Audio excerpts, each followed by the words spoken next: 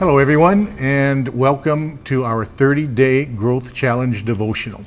My name is Pastor Dave, and I'm one of the pastors here at the Way Road Outreach Church.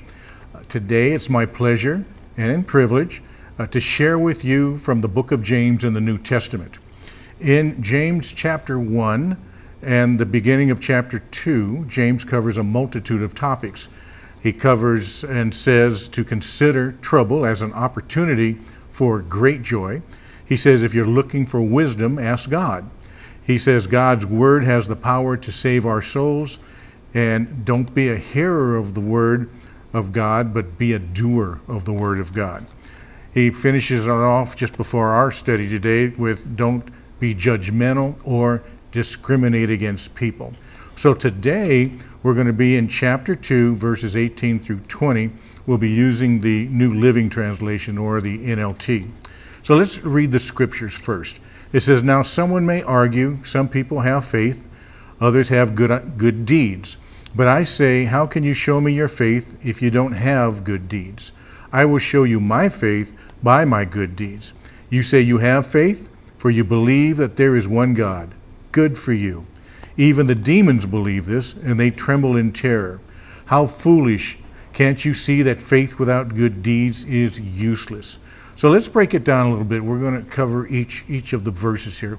But just to prep a little bit, I think we need to talk a little bit about this word faith. James immediately starts out in our lesson talking about faith. Now, the word faith itself is used to express that something that we actually believe in to be true. There are many people who have faith, the general idea of faith anyway, meaning that they believe in something outside of themselves, and that it does exist, whether it is God or maybe an outcome that they expect, or a path in their life, or even a belief in science. There are even people who call themselves Christians that believe that God exists, but that is as far as their faith ever goes. They believe that He is there, but that's just about it. Now, this type of faith is not what James is talking about. James is talking about what we'll call a saving faith, which goes a lot deeper. Saving faith is not just a general belief in something or the existence even of God. Saving faith is a personal trust and confidence in the wonderful message of the gospel. Saving faith is found only, listen to this, only in the heart that says, I believe that Jesus Christ is my Lord, and He has saved me from my sins, from death, and from the power of the devil, with His holy, precious blood, and with His innocent suffering and death. Big difference there, isn't there? Saving faith is when we fully believe that Jesus died for our sins and rest in the promises that go with that. Saving faith tells us that no matter what we're experiencing, we are His, bought with a price. So let's look at these three verses just a little more closely now with that in mind. Verse 18 starts off, now someone may argue, some people have faith, others have good deeds. But I say, how can you show me your faith if you don't have good deeds? I will show you my faith by my good deeds. James is simply saying, you have faith and I have works. Now the difficulty here is understanding what type of faith he's talking about.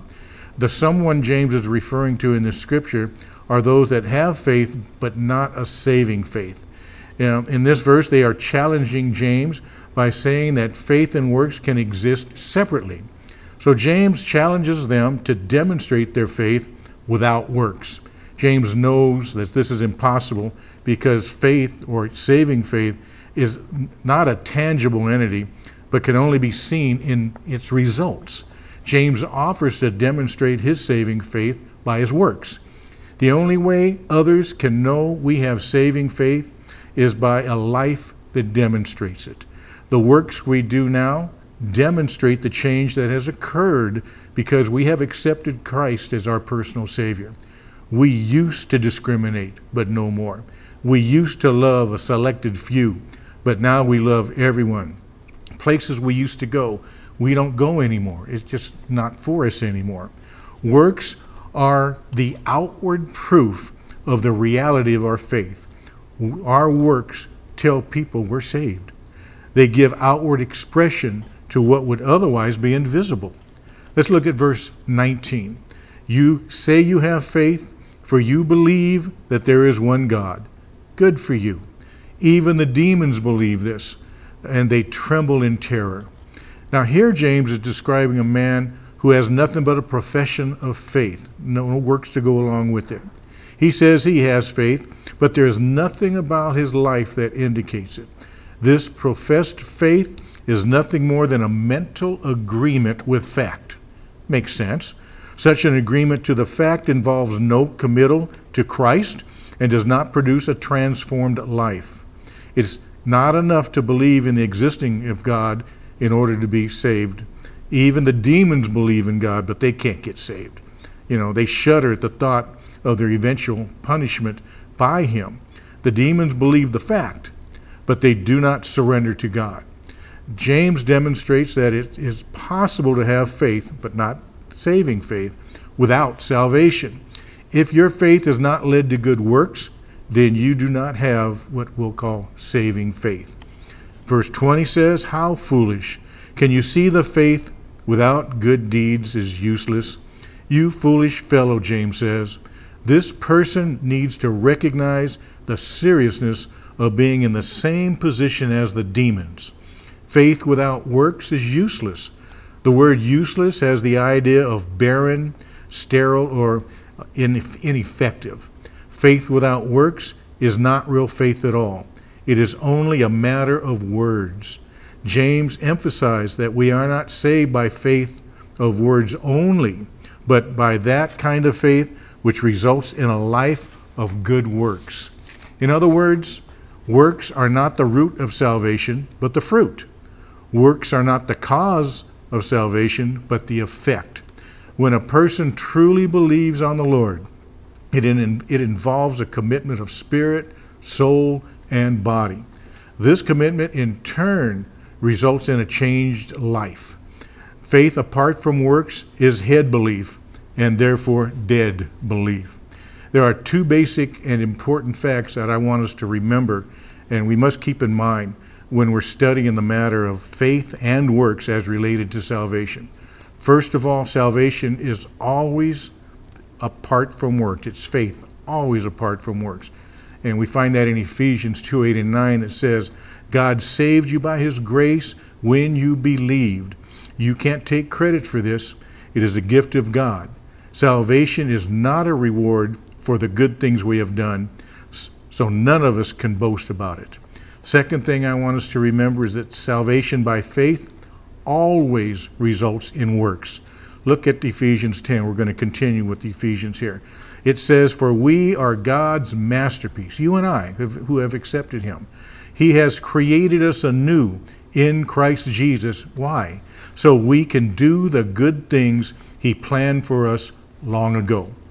If you have saving faith, there will be works in your life. If there are no works, then your faith has not been saving faith. True faith and good works are inseparable. Luther wrote, faith is a living, restless thing. It cannot be inoperative. We are not saved by works, but if there be no works, there must be something amiss with faith. It is quite impossible to separate works from faith, as to separate heat and light from fire. Let me sum it up this way. Your works confirm who you are. Amen. I hope you enjoyed studying with me James, the second chapter, verses 18 through 20. I hope you enjoyed it as much as I did. You're welcome to comment on this video and please share it with others. Let us pray before we leave. Father, we thank you, Lord, for everyone listening to this message, Lord. I pray for them, Lord, that it gets down deep inside them, that your word just and makes changes in their life. And Father, that as they show people who they are as being a Christian, Lord, they're showing it by their good works toward everyone out there. I pray for them in Jesus' name. Amen. God bless you. I look forward to seeing you next time.